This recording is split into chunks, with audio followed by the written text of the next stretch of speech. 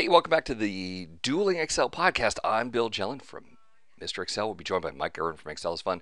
This is our episode 122, entering credit cards in Excel. Well, this is a really common problem. People try and keep track of their credit cards in Excel.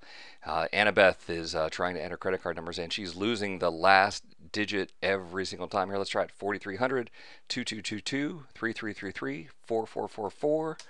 Bam, that last four goes away, get replaced by a zero. Expiration date, so we have an expiration date of 2017, and we lose the leading zero. Three-digit code, 123, works great, but 023, lose the leading zero. All right, the problem here is that Excel only deals with 15 digits of precision.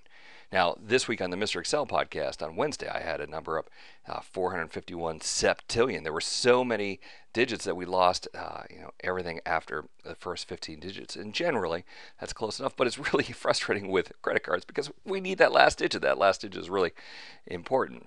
So what we're going to do is choose these cells here, and actually I'm going to do it all of these, and go to the Home tab. Change from a number format to a text format. Text format says, hey, let me enter whatever I want. Don't try and treat it as a number. Don't try and use any of your Excel mojo on it.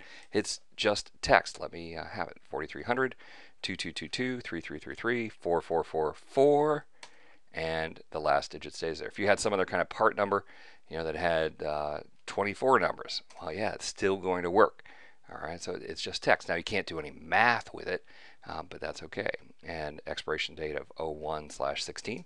It's going to stay exactly the way you enter it with the leading zero.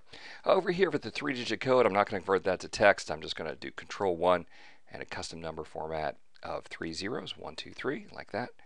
And you see that then we enter 023. Now, I need to copy that formatting down here. Custom 1, 2, 3. I could have done paste special formats, but just as fast.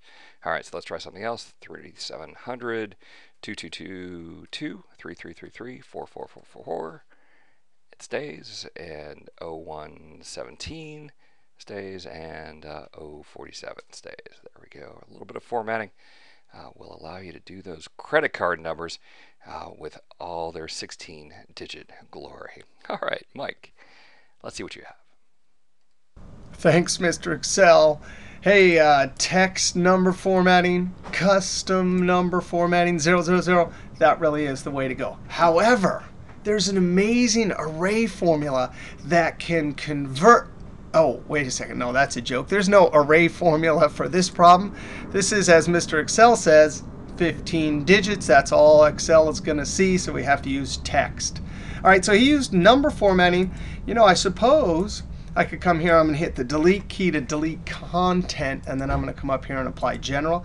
If you use a lead apostrophe, then it doesn't matter what the number format is.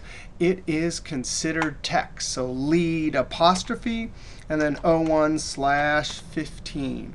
Lead apostrophe, and then 005. All right, no array formula here, just lead apostrophe. Throw it back to Mr. Excel. Mike, that's beautiful. This is a record. This is the first dueling podcast in months where you haven't kicked out an array formula and I haven't kicked out some VBA. Just simple number formatting, lead apostrophe. I love that.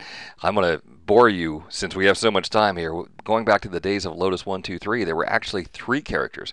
A lead apostrophe would say to left justify. A lead double quote would say to right justify. And a lead caret, shift 6, the little hat there, would say to center the entry. So those were Lotus 1, 2, 3 formatting commands. And so the lead apostrophe still works to this day in Excel. Well, hey, I want to thank everyone for stopping by. We'll see you next time for another Dueling Excel podcast from Mr. Excel, and Excel is fun.